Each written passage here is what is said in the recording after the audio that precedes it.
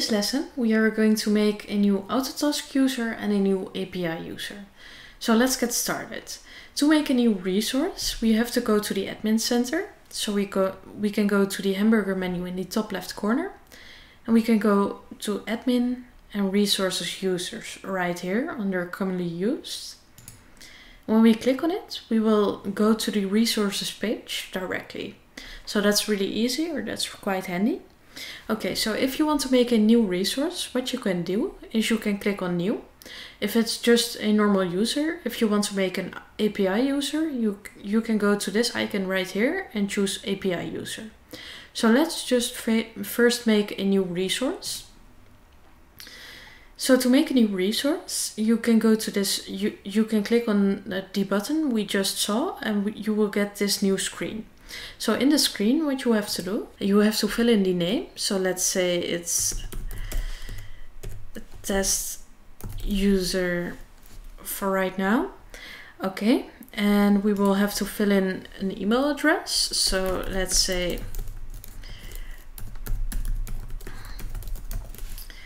it's just testuser@Dxfferent.nl. Okay, and you can fill in a title. So maybe this user is an engineer. We can fill that in right here. You have to choose which location. We only have headquarters, so that's really easy for us, but you might want to choose a different location. And you can also fill in a phone number if they have it, either mobile phone or office phone or home phone. And just make sure you fill in as much information as possible. After we did this, we can go to the next step, which is security. And in the security tab, as you can see, we can fill in a username. It will choose automatically the initial of the first name plus the last name as username, but you can change it to anything you want. So we might want to use the full name, and we can just fill it in right now. We can select if the user should be active, and you can disable or enable some things. What you also have to do is you have to choose a security level on this page. So as you can see, here are the security levels we filled in earlier. So what we want to do is we want to just use our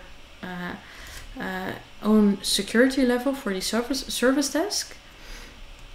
And we can choose here which we want to allow or not allow. If they're not required to submit timesheets, we can check this box right here. And we can either say if they're allowed to edit their skills or send bulk emails. You just have to fill it in as applicable to this resource you're making right now. And you can check this box right here if you want to enable two-factor authentication for this resource. So just to be safe, it's better to just enable two-factor authentication. Or if you want to be really safe, you can just install or set it to single sign-on from something like Office 365 or something like that. Okay, so after we filled in everything for security, we can go to the next step, which is HR. In the HR type, you can fill in what kind of type of resource this is. So if it's a contractor or an employee. So for now, it's just an employee, and the payroll type is salary. So we can fill in the hire date. So let's say the resource will start at the 1st of next month, and we can set when their timesheets should start. So let's say this resource won't be working in the first week or won't be working alone in the first week because they're just getting started. We might want to start their timesheet on the 7th of the month. We can fill in here payroll identifier and stuff like that. And underneath we can fill in the daily availability. So right now it's set on 8 hours a day from Monday through Friday, but this resource will work part-time. So let's say they will just only make or only work 4 hours on a Friday. We can just fill it in right here, and it'll change the total here automatically.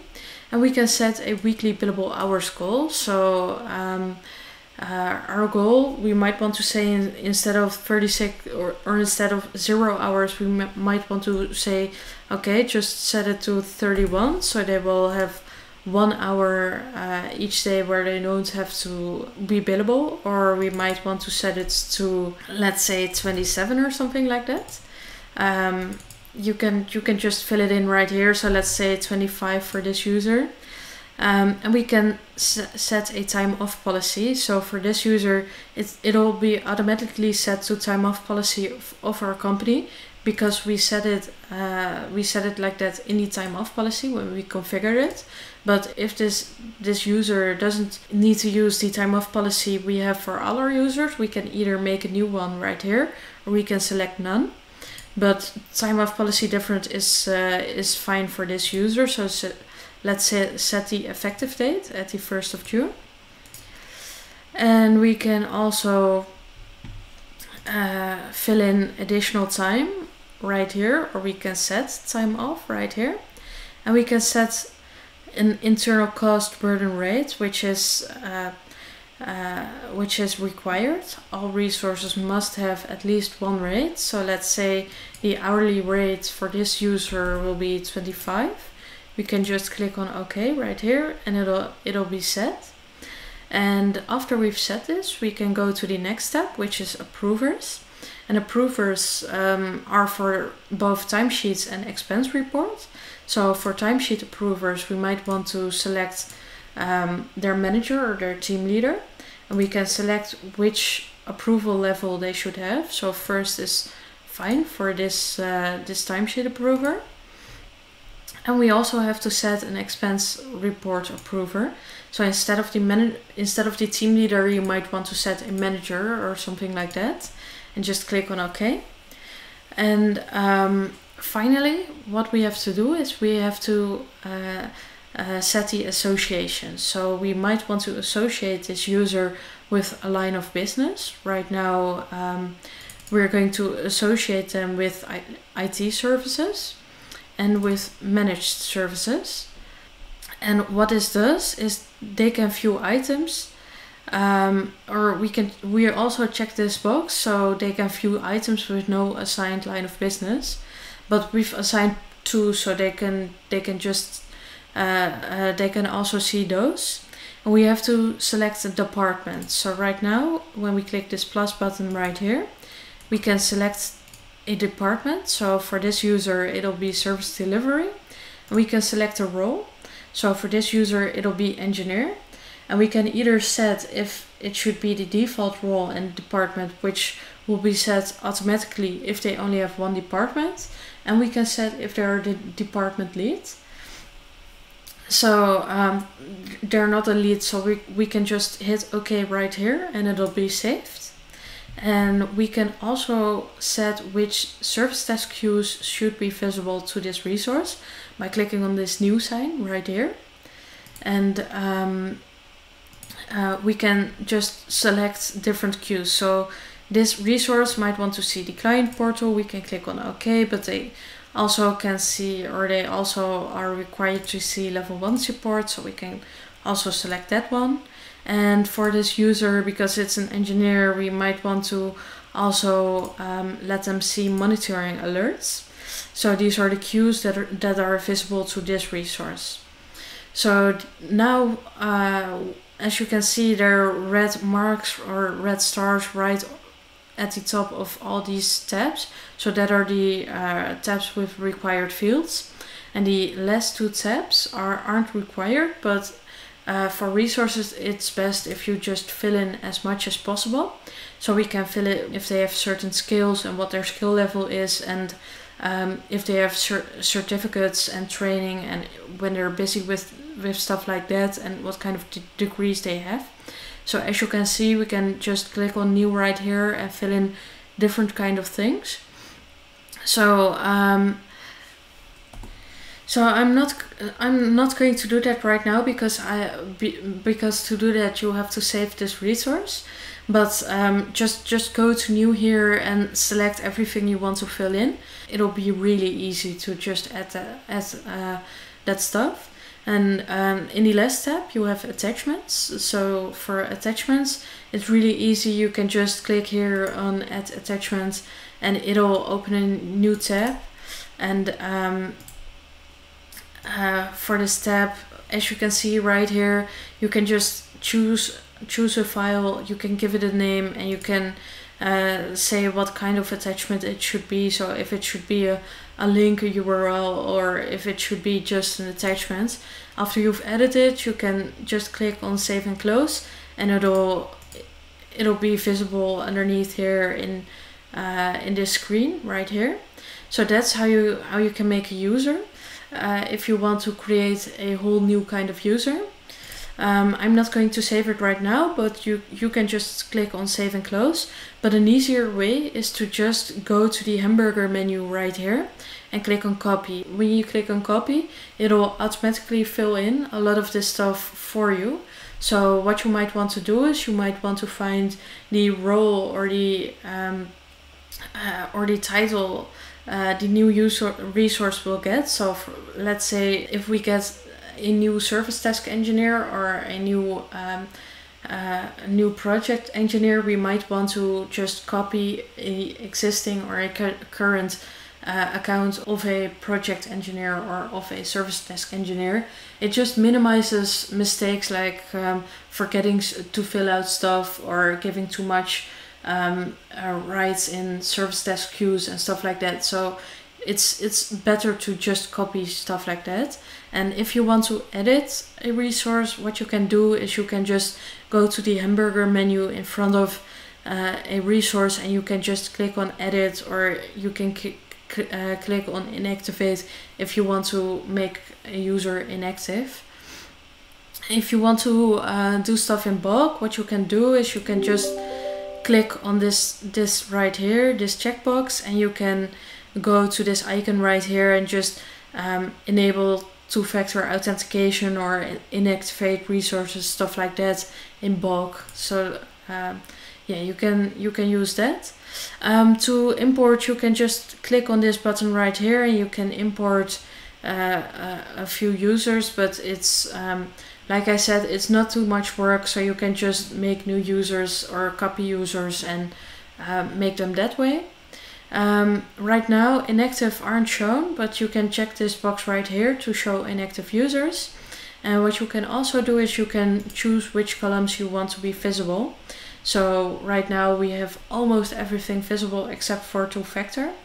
If it's required, so what we can do is you can just double click it here and to make it required or to make it visible, and we can click on save and close. And as you can see, two-factor required will become visible right here. If you want to find a certain resource, you can do it by clicking this button right here. But you can also just type in like names of resources and hit enter, and it'll search for you. And you can also do that with stuff like departments or stuff like security levels or email and stuff like that. So it's really easy to just filter through your resources and just filter stuff like that. Okay, another kind of user, instead of just a resource for your company, what you can do is you can make API users. API users are used for stuff like making an API connection with other software tools, like for example IT Glue or Brightgauge or stuff like that.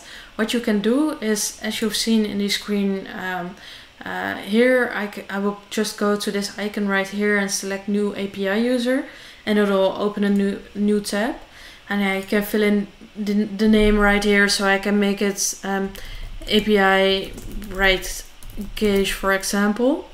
I can give it an email, so I can make an email API Brightgauge at Dxfferent.nl.